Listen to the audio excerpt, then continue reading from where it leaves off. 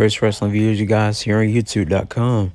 So, you guys, a lot of people have been wondering about Brock Lesnar versus Omos, the match that got officially announced on Monday Night Raw this past Monday.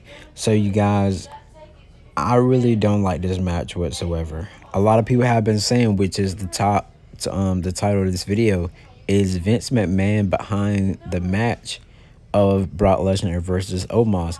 Is Vince McMahon back in charge of creative?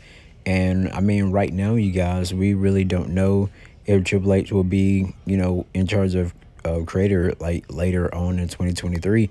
And then that thing about the WWE being sold, I'm feeling like that's probably, is a way to, try to get his foot back in the door and all that good stuff. But you guys, I pretty much just like this match right here. This is a match that I don't want to see. This match is probably going to be like a 5-minute or 6-minute match. Maybe they'll have the ring to collapse or something like that.